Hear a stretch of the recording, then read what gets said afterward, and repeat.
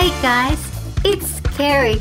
I'm doing my own version of shorts with some of my favorite horse photos.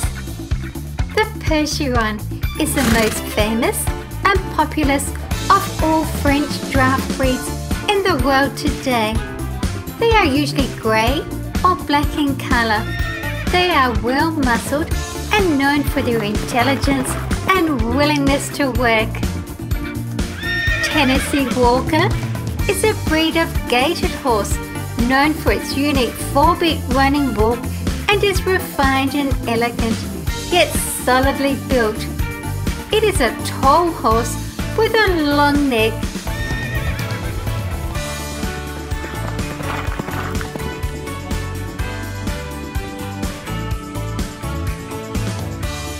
Mustang. It is a free-roaming horse of the western United States, descended from horses brought to the Americas by the Spanish.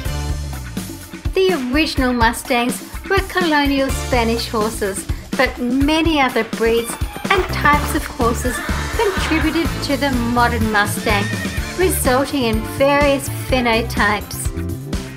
They were introduced in 1493. In the 17th and 18th century, indigenous people readily integrated the use of the horse in their cultures. They quickly adopted the horse as a primary means of transportation.